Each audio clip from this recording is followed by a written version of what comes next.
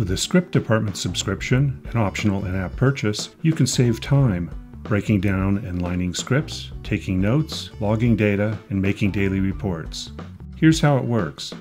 To get started, email a script PDF to yourself. Open the email on your iPad. Long tap the PDF icon and choose to import it into MovieSlate. On later versions of iOS, tap the PDF icon to view the script. To import into MovieSlate, tap here if this button is available, or tap the Share button, then the MovieSlate icon. MovieSlate project setup is easy. Simply tap on a field to change the production info, like Project,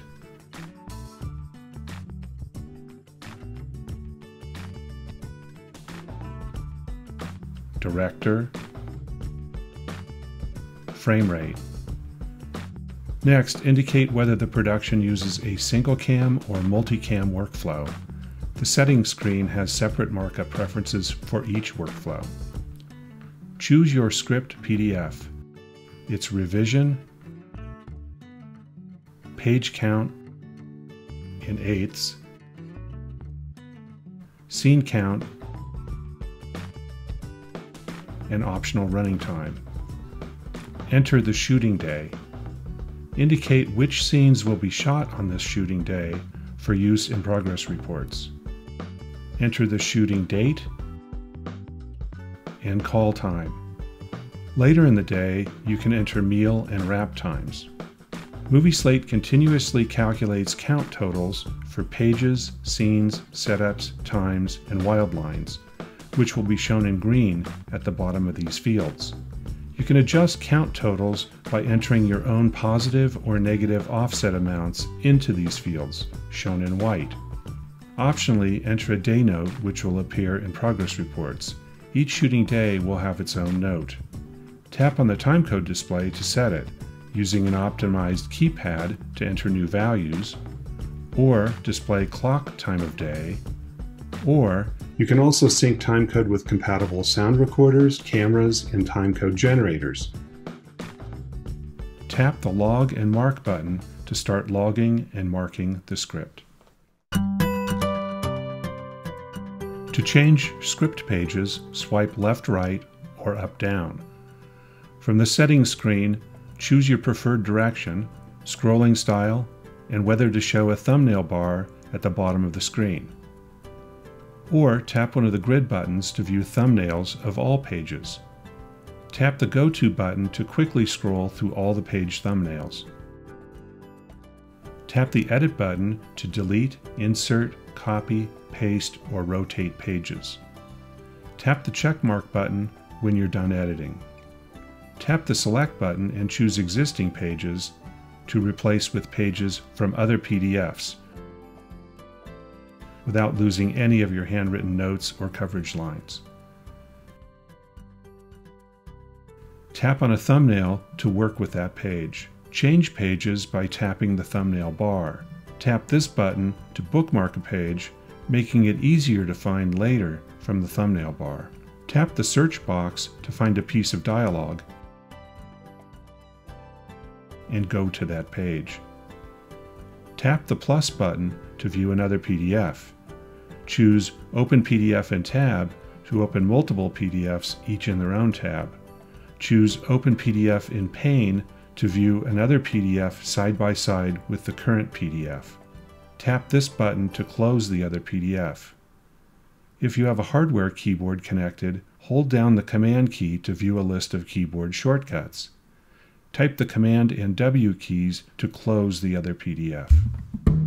Now let's start logging the scene and take information that's used to create reports. Tap the Scene button to show or hide the data fields. The slated scene is comprised of 3 fields: an optional prefix such as R for reshoot or X for second unit, the actual script scene that appears in progress reports, and an optional setup, often a letter. Enter the take number. Swipe up-down on many fields to quickly enter the next or previous logical value. Enter this scene's time duration in seconds, and whether the partial or complete scene is being shot today. Enter the number of pages for this scene in eighths and whether the scene should be credited in progress reports. Enter the script page number for this scene. Tap the Build New Facing Page button to build a facing page report for this page and insert it into the script PDF. Create or edit optional notes about recent scenes and takes by tapping this menu button, or create and edit notes about this scene by tapping the Notes field itself. Text can be entered by tapping the Customizable Snippets list, or from the on-screen keyboard, or from a connected hardware keyboard. Tap this camera button to create an image note from a photograph. Enter the optional sound role. Enter the role for Camera A. Enter the framing for Camera A, which is often a 3-letter abbreviation. You can edit these abbreviations and other snippets from the settings screen. Enter the subject being photographed by Camera A, which is generally an actor or character name. Tap the More button to log optional camera metadata such as frame rate, shutter speed, focal length, filter, file name, and more. To enter this data for other cameras, swipe the camera fields left or right. Or tap on a camera letter. Tap the current camera letter to enter camera-specific notes that will appear in editor's logs and facing page reports, along with camera metadata. Tap the Cameras button to choose which cameras were active for the current or next shot. Tap the Edit button to assign camera letters, names, and colors. Tap the Clear button to clear all camera colors, or the Rainbow button to restore default colors. Tap the A to Z button to restore default camera letters. Tap the Scene button to hide the data fields. Each time the director calls action, tap the Start Take button. Tap here to create take notes. Tap here to note particular quality issues. Tap or swipe the stars to rate general sound or picture quality. Tap here to stop a false take. When the director calls cut, tap the End Take button. The take field can be set to auto-increment when the take ends, or reset to 1 when any of the slated scene fields change. Tap the Circle T button to circle recent takes and cameras. You can also credit scenes that were shot by second or third units. To do so, tap the Scene Fields Plus button to add more scenes to credit along with this scene in progress reports. Movie Slate automatically counts a scene's camera setups, but you can override the computed setup count by tapping this button in the Setup field. With no tools selected, double tap a page to zoom in. Double tap again to zoom out. Pinch to zoom to a particular scale. Tap once to hide toolbars. Tap again to show toolbars. Tap the Tabs button to show or hide the tab bar at the bottom of the screen. Tap the Pencil button to show or hide the script annotation tools. At your fingertips are all the tools needed to create annotations that stick to the script PDF. Script coverage lines, or tram lines for short, visually indicate a setup's coverage. Straight lines for on-camera, squiggly lines for off-camera. Tap the Tramline Text tool to add a bubble with text for the current scene, take, and/or time code. You can choose which from the settings screen, along with the bubble's shape. Tap the tool again to add or remove the bubble from the selection. Tap the Tramline tool to add a vertical line below the selected tramline text, or to the side of the page when there's no selected text. Tap the tool again to add another line, and another. Fix mistakes with the Undo and Redo tools. Select the tramlines and text and drag them into position. Or copy them, go to another page, and paste. With header text selected, tap the Tramline Text tool to add or remove bubbles. To stretch or shrink the lines, drag one of the selection handles up or down. Use the Eraser tool to erase a section of the straight line, Then use the pen tool to draw squiggly lines to fill the gap. Use the color tool to change annotation colors, line thickness, and opacity. The pen tool can also create handwritten note annotations. Use the eyeball tool to mark any annotation as public or private. MovieSlate can optionally remove your private annotations from exported PDF pages that you share with colleagues. This is great for creating private notes that only you can see.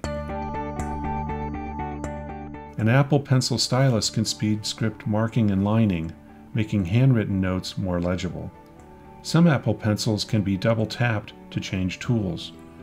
From the settings screen, you can choose which tools to cycle between. So each time you double-tap the pencil, the ink pen tool is active, or the eraser tool is active, or the selection tool is active, or no tool is active.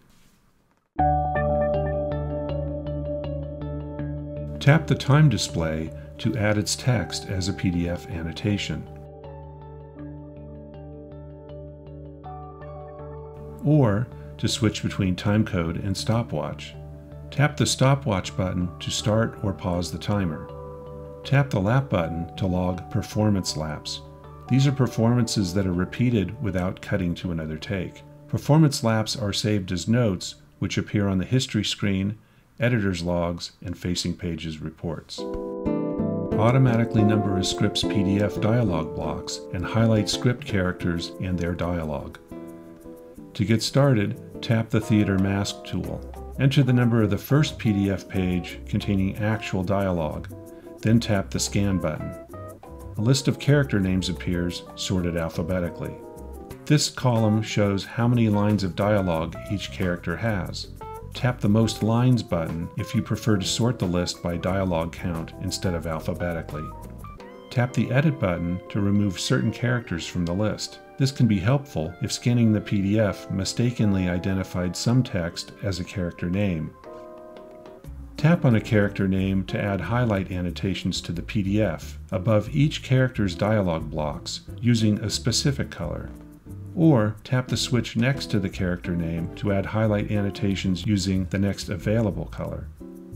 Or tap the All button to add highlight annotations for all characters using distinct colors for each. To delete all of a character's highlight annotations, tap its switch. To delete highlight annotations for all characters, tap the None button. Tap the Gear button to choose what is highlighted in addition to character names. Parentheticals, these are direction notes that appear in parentheses, dialogue directly below a character name, and/or character names anywhere they appear in the PDF, not just above dialogue. Choose whether new highlight annotations will be public or private. Tap the Done button to hide the settings. Tap the Trash Can button to clear the list of character names. This can be helpful after choosing a new PDF or importing additional pages. Tap the Dialog Numbers button to create annotations for dialog blocks indicating each block's sequence within the script. Tap the Add Numbers button to number the dialog blocks sequentially and add those numbers as annotations near each block.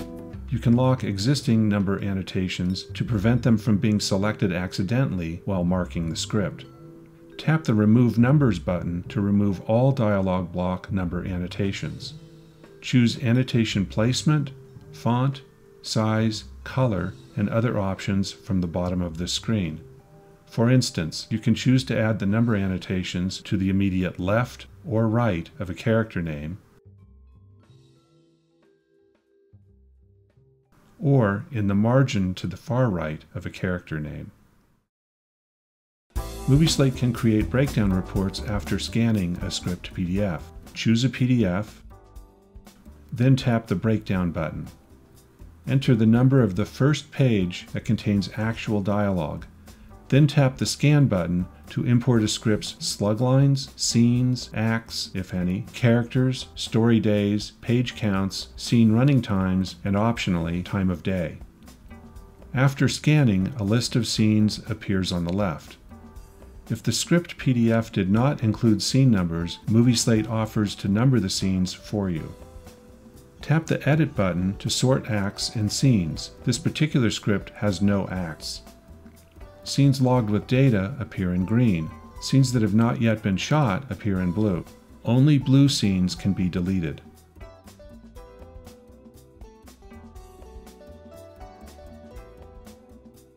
From the list on the left, tap a scene to view its details on the right. Scene details are organized by categories: scene, synopsis, cast, and elements like extras, props, costumes, and more.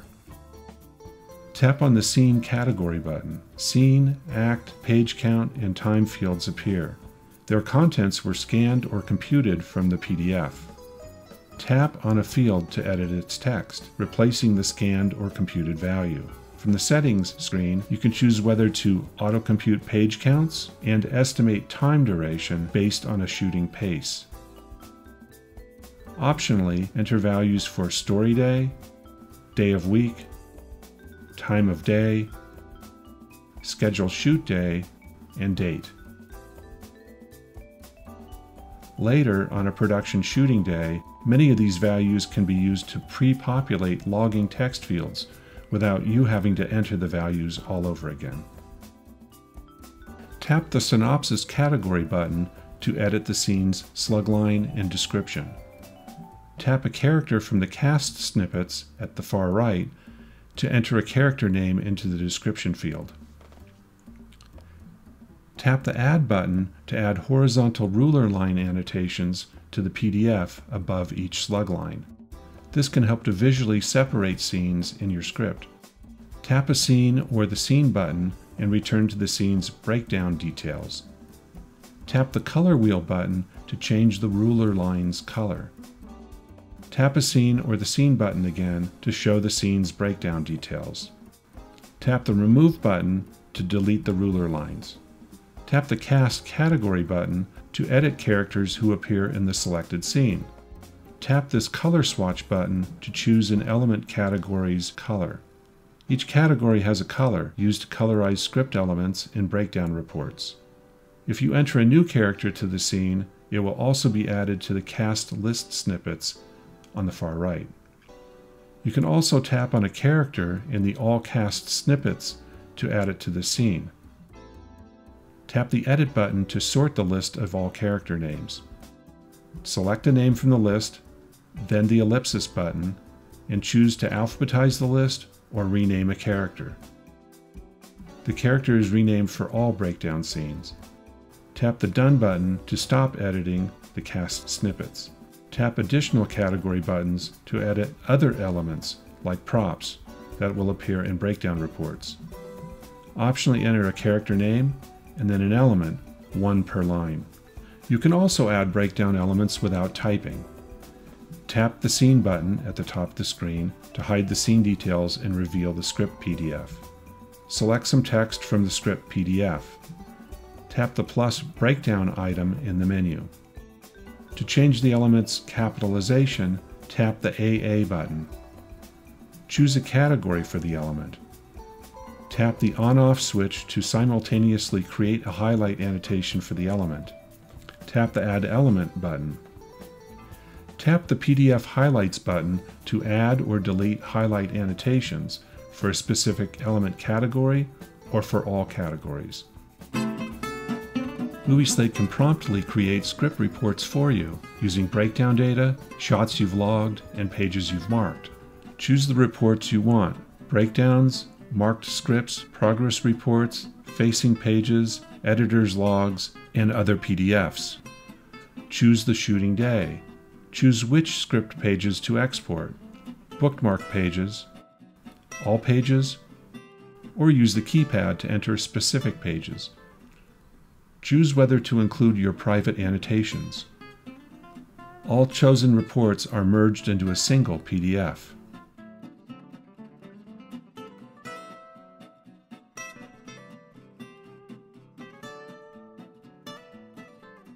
From the Settings screen, you can configure email distribution lists for your reports, even on a per-project basis. And that's a quick tour of MovieSlate's script department for the iPad and for Macs with Apple Silicon chips. download from the App Store.